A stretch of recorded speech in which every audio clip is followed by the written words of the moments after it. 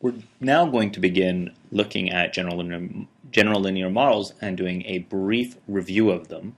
Again, this is brief, and this is assuming that you've taken some course where you've already covered them in some detail. This is more about just getting used to doing it in R. This is using the script we're going to follow along with is the GLM Review Part 1, 2012. Although anyone of a similar name probably are pretty similar to that I've written.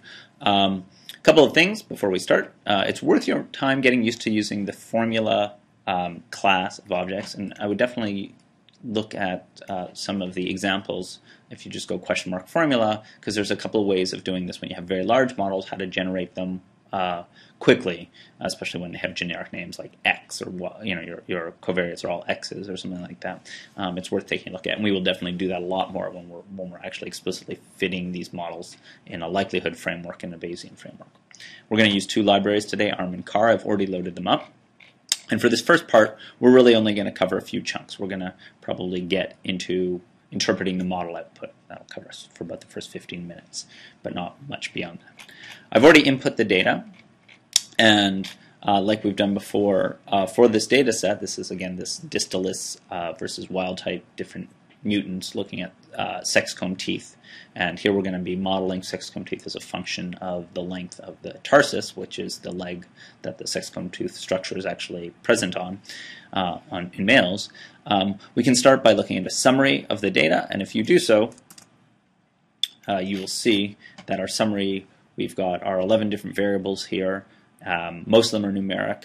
Replicate and genotype are being treated as, and temperature are all treated as factors. That's only because initially when you input them, they were treated numerically, but I've already gone in and called them and coerced them into factors because we want to treat replicate and, in this case, temperature also as factors, as discrete categories as opposed to a continuous variable. I've also re-leveled genotype, and what that means is instead of the default level for genotype being alphanumeric, which in this case would be DLL, I wanted it to be the default level to be something that's easy for me to interpret, which is going to be the wild type level. So basically we're saying the reference level is wild type, and we're comparing everything to wild type. In this case there's only two levels, but it's the same idea. We could look at the structure of the data as well. I'll just do this here. Again, just taking a look at number of observations. There's 1,918 observations, 11 variables, and we can look at it, what's factor, replicate, line, genotype, and temperature. Okay, that makes sense. Again, if you import it, probably those will import, some of those will import as numeric, and you just have to change them. And then we've got femur, tibia, tarsus, and sex comb teeth. We also have log transform values of those, but don't worry about that. You can ignore those for now. And just for purposes here, again, we've had some discussion about missing data previously. I'm just going to remove any missing data. So any rows that have any missing data at all are going to be excluded from the analysis we're doing. That clearly isn't a sensible thing to do in many cases, but for the purposes here, it should be fine. Okay, one of the first things I always do is do the exploratory data analysis and do some basic plotting. And here's just a scatter plot with some just color overlaid for our different groups, and so for both distilis and for our genotype DLL and WT and our temperature 25 and 30, we've just got coded by red and blue and circles and triangles to take a look. And it's very hard to see any sort of pattern from this. One of the things we can do is fit some non-parametric curves over it, non-parametric splines. Here we're just going to use LOS, so locally weighted regressions, and fit it. We've gone over this code previously in exploratory data analysis, so I won't review it too much here, but please do pause this and take a look at the code if necessary.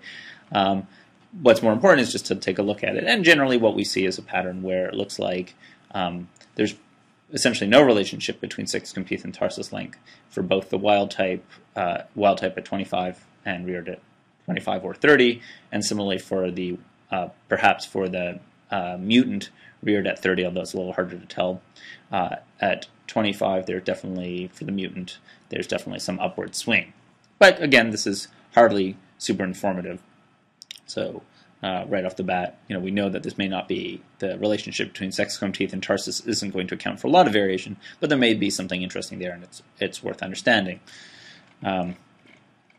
And we won't do it here. I'll leave this for you. You can, again, pause this here if you want to take a look at. These are just box plots and some lattice plots to look at the data in different ways. This again is just some exploratory data analysis following along with what we did in the exploratory data analysis screencast. Let's actually jump right ahead. We're on line 71 to fitting some basic linear models and think about what we do in R to fit those models. So I apologize for the poor naming. This is against my naming convention, so bad Ian, please don't do this. But we're just going to call the model regression.1, which is poor as a name anyways. What's more important is we're outputting everything into this regression.1. So unlike SAS, which outputs everything to the screen, in R, when you call linear model, you want to put it into an object, and that object is storing a lot of complex things that you can grab as needed, and we'll see that we do that. So the first thing we do is we're going to use the LM function. LM is for linear model. This is for any case where we're fitting a basic ANOVA or regression or analysis of covariance kind of model. Of course, the assumptions are that the residuals are normally distributed, that this has a mean as what we call link identity function would be the link function. We'll come back to that later when we talk about generalized linear models, but essentially that this is any sort of standard regression ANOVA kind of framework. And so we just say sex-comb-teeth here, and again tilde is sort of saying is modeled as, so sex-comb-teeth is modeled as a function of Tarsus with data equals DLL data. You will notice, and we'll come back to this in a moment, that there is no explicit intercept here. You can put 1 there, you can go 1 plus Tarsus, and we'll come back to that in a moment. So we do that, and we fit it, and you'll notice that if we go to our output window, there's no output that comes with it. We call it, but nothing comes out. That's because it's all being stored in this regression.1 object. So we have to ask for things. I'm actually going to clear the screen, though. Before we actually start asking for any of the output, let me just reshape these screens to make it a little easier. My apologies. I want to remind you that we should think about the design matrix that we're using, and we can look at the design matrix explicitly. In this case, it should be quite simple, using the model.matrix function. If we call model.matrix for the whole regression, we remember there's 1917 or 18 observations. It's a lot of data.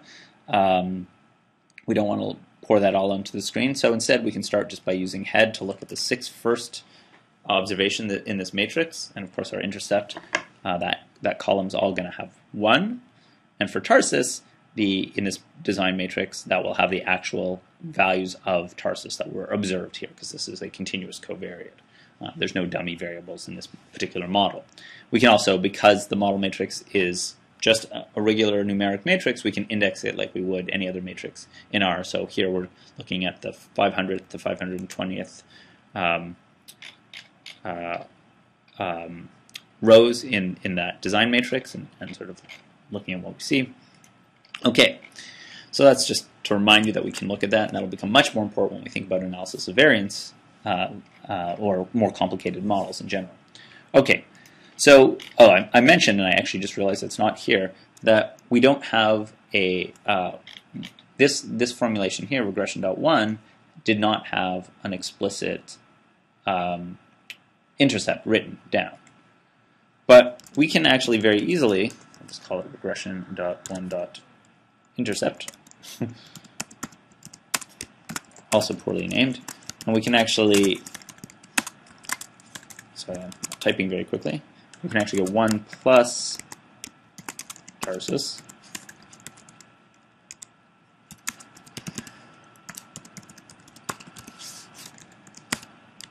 and as we'll see in a moment, that this is going to actually give us identical output.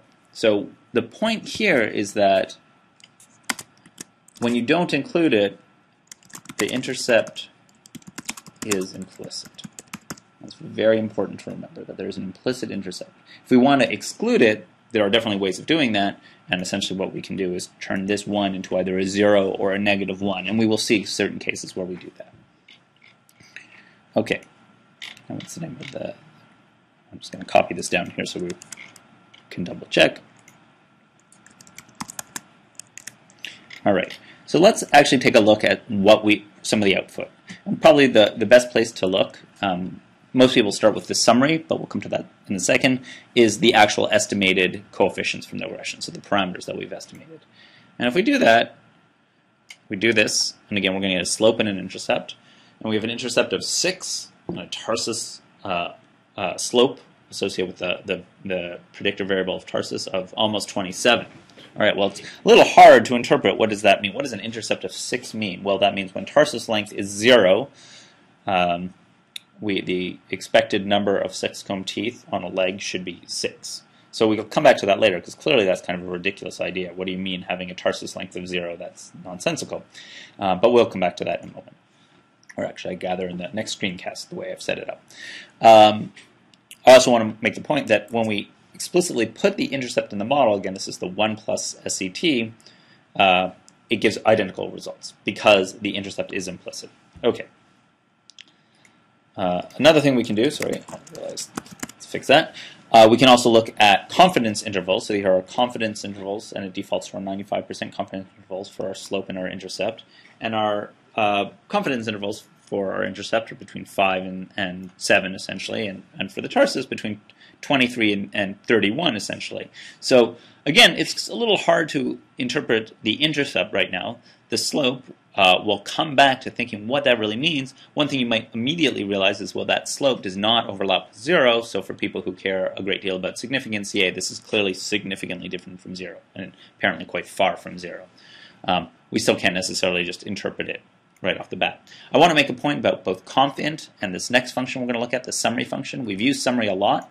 Summary and confint are both, when you just call them like this, are generic methods in R, or generic functions. They call class-specific methods. What that means is regression.1 is of class LM. It's a linear model object. So when you call confint for that linear model object, what it is actually doing, or summary, what it's actually doing is calling confint.lm for regression.1 or summary.lm for regression.1. And so what I would like you to do as an exercise, maybe pause for a second and try this. Go summary.lm regression.1 and compare it to summary regression.1. They should be the same output. That's an important thing to look at.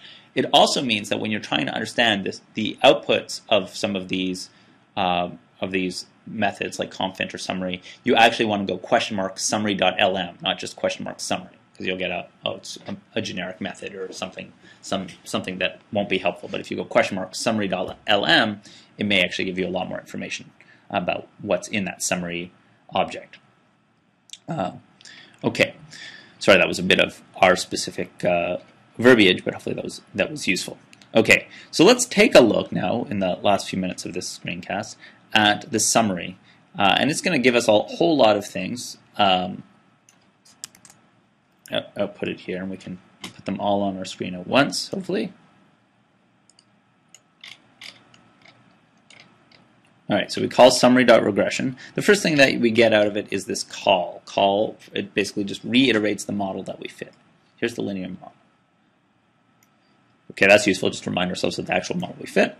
It also gives us a sort of a brief thing about the residuals, essentially quantiles of the residuals, the minimum, the maximum, first and third quantile, and the median.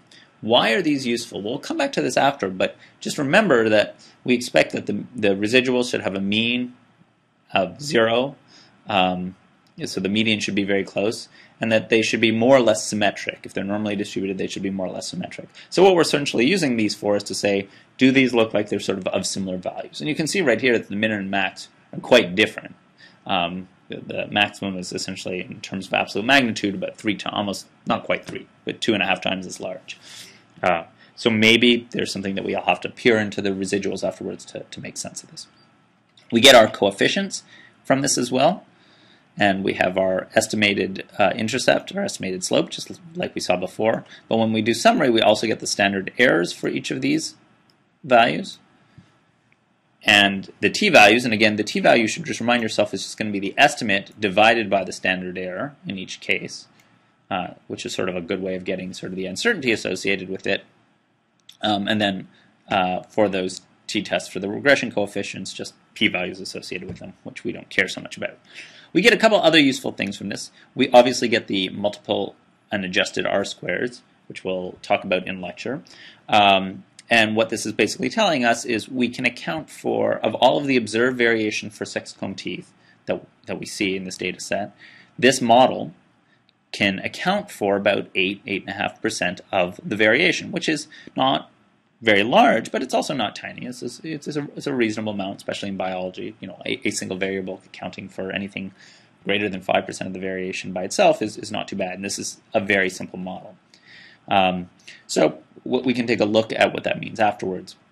We also get an F statistic with the number of degrees of freedom, 1 in 1960. So we have 1 because we're only estimating just the Tarsus 1 slope, 1916 residual degrees of freedom.